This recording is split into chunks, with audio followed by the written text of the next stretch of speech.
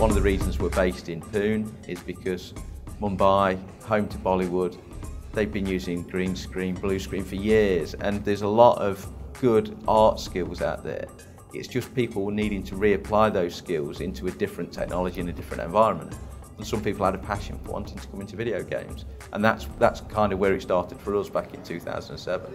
So when I started off, there were only about 3 artists working out in the studio, and if you did a video game search on Google, you wouldn't get anything at that point. But from that point onwards to today, you have companies like EA, you have Ubisoft, you have Sumo Digital, of course, and a lot many more indie companies working in and around Pune itself. From then to now, we are over 50 people. The major difference is whether in outsourcing you get a, you don't basically get a lot of chance to say what you want to do or how it can be done. Where here you get an opportunity because you're directly working side by side with the Sheffield studio. So you always have a say, like this can be done in this way or this can be done in this way. The guys here are constantly speaking with the guys in the UK, so artist to artist.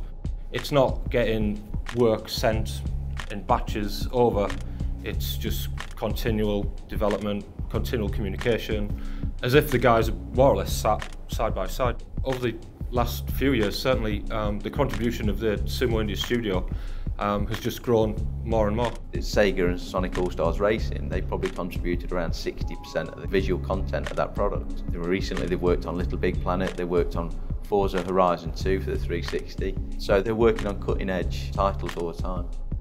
Here in Sumo we work with different titles, different genres and different publishers, so it's really good exposure, getting to know that many different things and different kind of game development, different kind of technical things for me, so it's a really great opportunity.